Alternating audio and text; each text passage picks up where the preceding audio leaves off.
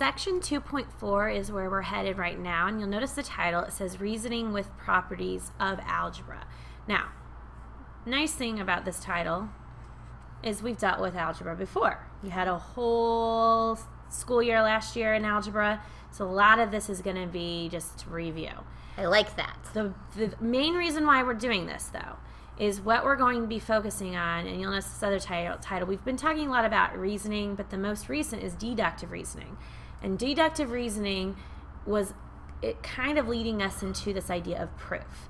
So this is where, at the beginning of this chapter, I was saying something about how we're going to take baby steps. Well, this is our first kind of step to it. We're going to start with something that you're comfortable with, your algebra, and show you kind of that what a proof kind of looks like more in the algebraic sense, and then we're going to see tomorrow what it would look like more as a geometry scenario. Okay, sounds good.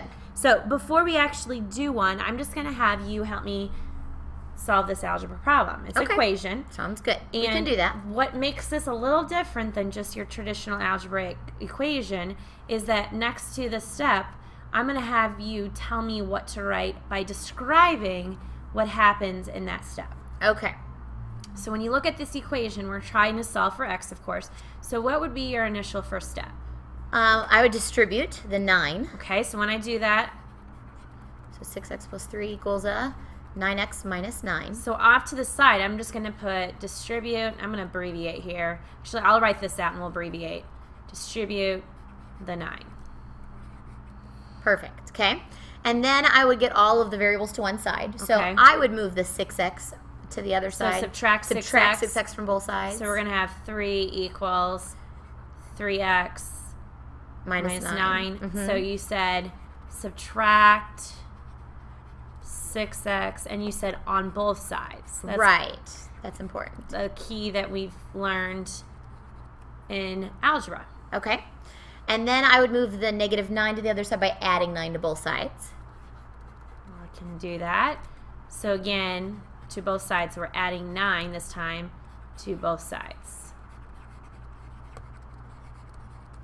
Okay, and then divide both sides by 3. All right, so then I'm going to end up with 4 equals x and divide by 3 on both sides.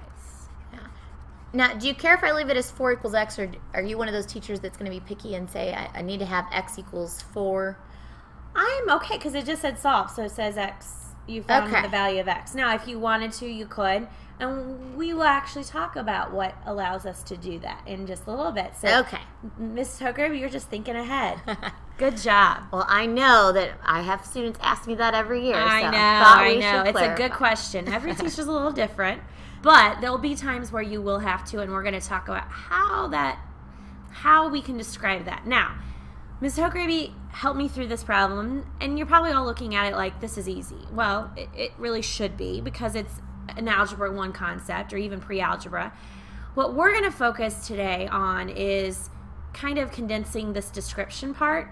Okay. And you'll notice how I formatted it. Notice my work kind of, I didn't even show. You can show if you wanted to. If you needed to see subtract 6x, I didn't show that because at this point in the game, some of you don't need to do that, and we're not going to require that. Right. But you notice that we kept all of our kind of work on one side, and over on the right, we put our description. Oh, so is this deductive reasoning? Because those are our reasons? These are our reasons. This is explaining what you do. And guys, if you think about it, you explain anytime you talk through the teacher or talk to somebody through a problem, you're telling us what to do each time. So you've done this before. It's just now we're just formally writing it down. Okay. All right. So we'll get to kind of more of these in just a minute. But before we do that, where we're going with is there a better way to describe this? So on this next slide, I'm going to have Ms. Hograby help us out here. Okay.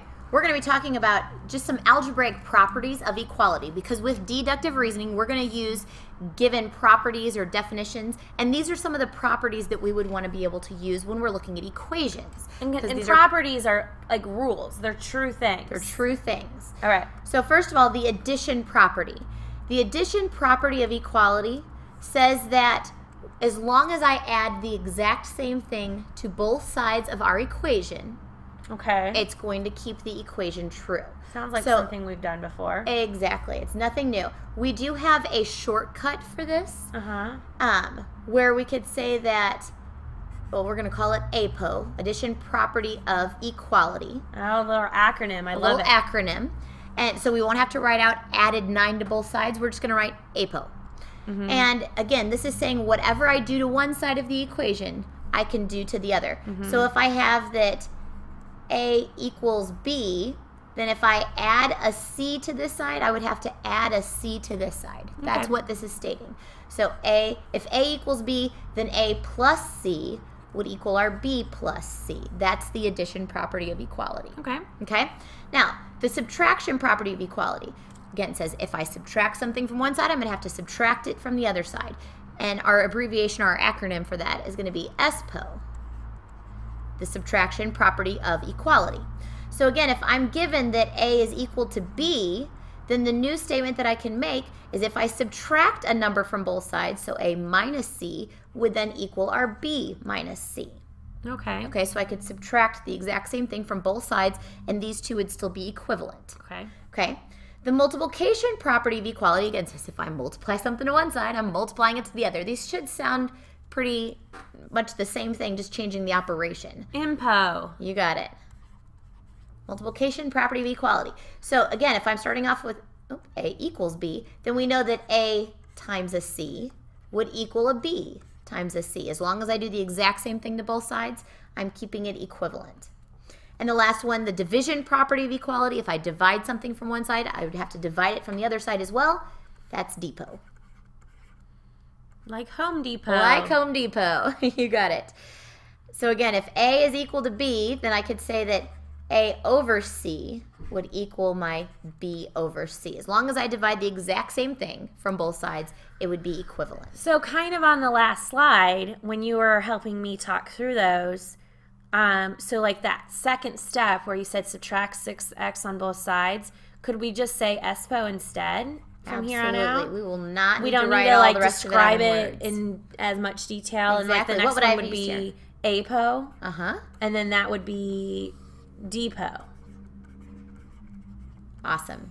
Oh. What do you think? Now, distribute, that's another one that we're going to talk about. And in fact, let's go to that next slide, because we have some other properties that we use in algebra, but we also use them in geometry. There are just other properties that help us when we're looking at equivalence. Okay, so the first 4 properties that Ms. Hochgraber went through, those are ones that you have seen and use a lot when you solve an equation, so you're comfortable with that. You probably even were taught those in Algebra 1 class. Now, these next set of 3, and I'm going to kind of group these 3 right here kind of go together in a sense because they're more newer to you. You'll notice the reason why I do that because you've done substitution before, right? Yes. Distributive property. Right. We just did it. So the reflexive property, what that basically is, it says for any real number, A equals A. Okay, so when you read that... That kind of seems like a no-brainer. No-brainer, right? So I will tell you right now, reflexive property is not something we're going to use a lot. This is more when we get to a later chapter. And one of the later chapters that we're going to get to, it's going to say we're going to have to kind of use that, all right? So reflexive property of equality is another one. Okay. Symmetric property of equality, let me go ahead and give that to you. It says if A equals B, then B equals A. Okay, so, like that very last step, remember how I said with x, what I want to write it is 4 equals x, or do I need to flip it as x equals 4? Would that be the symmetric property? Yes, so if I put instead, all I did was, did I change the meaning of this? No, you just changed the word. I just changed, it's equal. Rewrote it. So if I wanted to do that, I could use the symmetric property. So I just write symmetric. Okay. Let's see, where are we at? There we are. Now, I'm going to make a little note because really what symmetric property, the whole point of it is just to rewrite. It doesn't really change the meaning. It makes it just look a little bit differently. Okay. All right? This one is just to state it's equal to itself. Right. Transitive property, this is one that we're going to use probably the most. When you read it, it says if A equals B and B equals C, well then A has to equal C. That almost looks like the law of syllogism in a way. Yeah, it Except for kinda it's does. not conditional statements, it's equality Yeah. statements. Okay. In a sense, because it's just one, but the thing is it's one conditional statement. It's basically saying if you have two equal things already provided, we know this is true, and notice of the two they have are set equal, they have something already in common. So we can set A to equal C. Okay. So this will allow That us really to come makes up with you have two equal statements, you're coming up with a third equal. So that's why the law of syllogism kind of sounds familiar. Again, this is by far the most popular property. We're not going to use reflexive a ton. Symmetric is going to use anytime we have to rewrite something. Transitive is going to, you'll notice it allows you to come up with a brand new idea. Okay. So most popular. Now, substitution property, we already know it. If you know some things are equal, you can substitute one with the other. Right? We've done that already actually a lot this year so far. And then the distributive property, we've just talked about that. Now, I'm cool with, and I don't know how Ms. Hope-Gravy is, abbreviating. I know distributive property, I like to use DIST. Dist. Absolutely. Substitution, I'm okay with sub for substitution. Now, be careful. You know, subtraction has the same three first letters. So when you're using subtraction property of equality, you want to use SPO. Okay. So like on this last slide, instead of say distribute by 9 or distribute 9, you could just say dist it. DIST. Love dist it. it. Dist it.